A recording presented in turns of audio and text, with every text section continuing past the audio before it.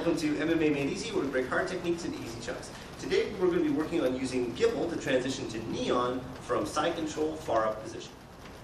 Okay, so we're transitioning from side control right up to Gibble. From here, what I'm going to do is, instead of holding them and going into a hiked up position, what I'm going to do instead is drive my knee so that he looks up. So instead of making him look down and compressing him this way, I'm going to push my elbow and shoulder towards him so that he looks up, like this.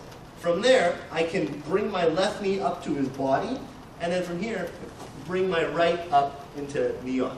Now the nice thing about this is that you can very easily hit the elbow and transition to full-on Gibble neon, where you're on neon liver, which is an excellent, excellent position. So that is an option as well. I'm just going to show that from one other angle. Okay, so I'm in side control Farup position, and I transition to Gibble. From there, instead of driving my shoulder down to the ground, I'm going to drive my shoulder up this way so that he rotates up higher, and drive my left knee into his spine this way. Then from there, my right knee is then going to come up. Sometimes I'll post on my arm just to get the position, and then from there, I can dig in. If you want, you can transition to full-on Gibble just by, you know what I feel? Okay, I'm going to transition to full-on Gibble just by pushing on the elbow here, and then transitioning and turning in. If you don't trap this arm, then you can push them, take their back.